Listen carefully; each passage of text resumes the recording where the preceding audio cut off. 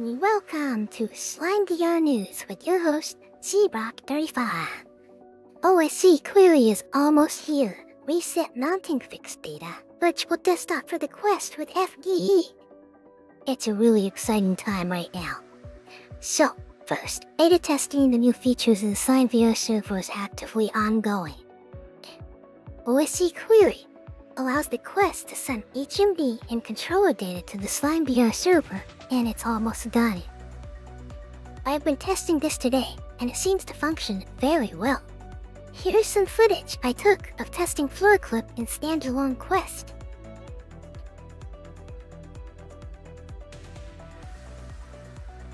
This will also allow the use of automatic body portions, as well as give you a floor in the Quest Standalone. Yay!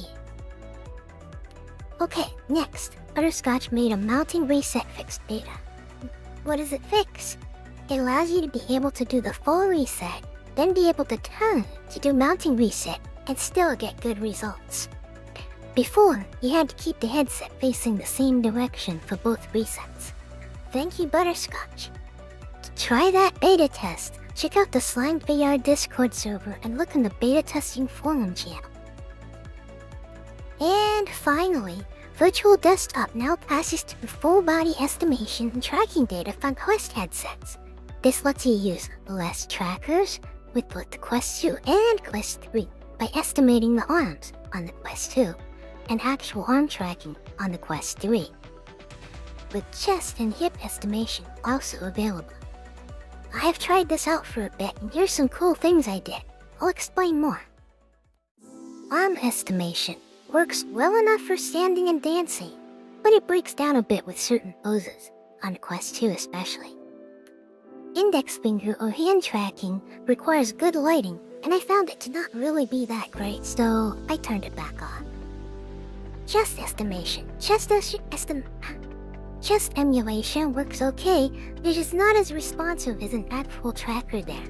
I would say it's okay for low intensity VR, but not awesome for dancing. Hip estimation. This is not good to send through to slime from the Quest, as the hip didn't seem to act that good. I found if you have SlimeVR set to have a waist, it could use the emulated chest, and because of having hip width, things worked a lot better.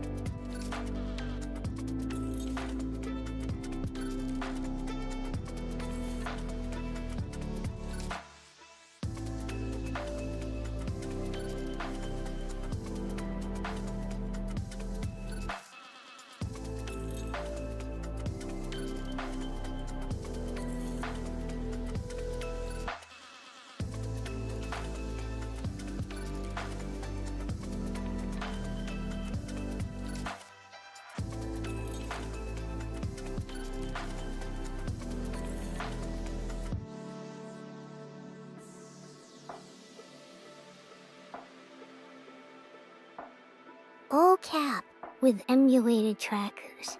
SlimeVR server can pass through all the body emulation points to DMC, which allows you to use your HMD and controllers along with lower body SlimeVR set for full body mocap recordings.